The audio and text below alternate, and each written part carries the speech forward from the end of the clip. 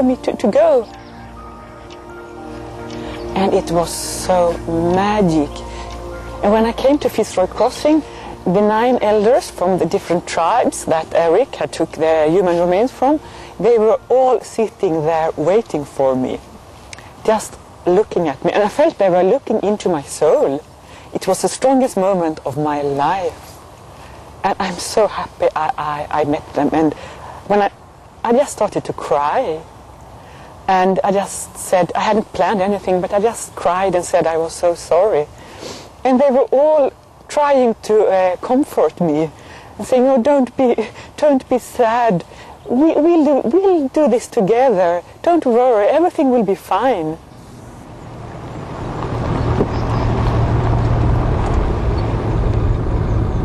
The bloke that collected bone, he feels no good in the head, and his son drowned in the water. And to me, I feel sad for his family. It's lost his family.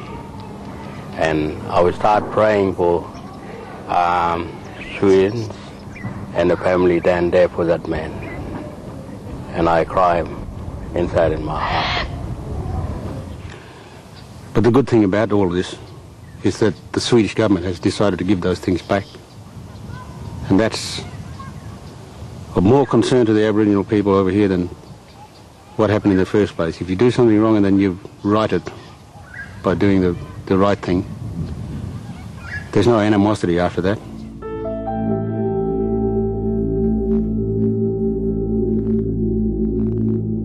As Minister of Culture, I'm not comfortable knowing that people from Sweden went to other parts of the world 100 years, 200 years ago, collected human remains and took them back here, and that we still have them in our museums, some of them at least. And we find those collections barbaric.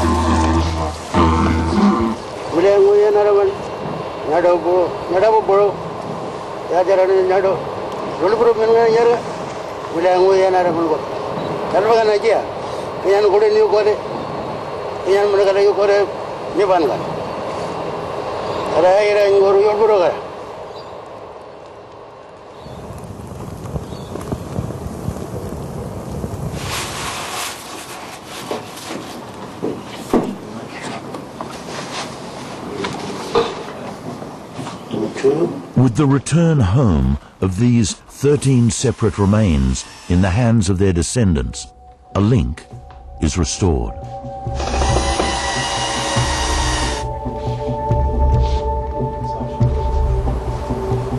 I feel like this is a closure, and I'm happy to be a little part in getting it all right again. Thank you.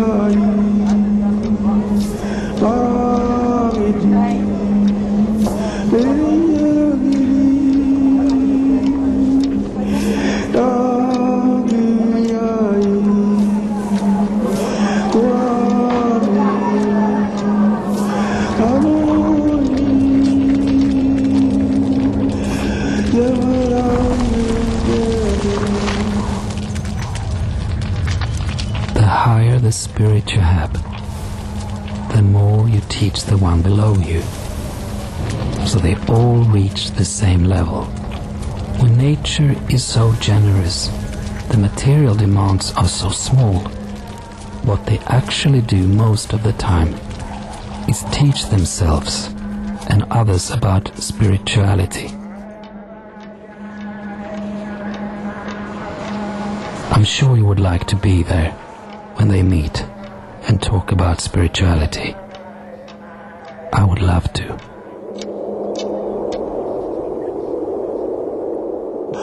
All right.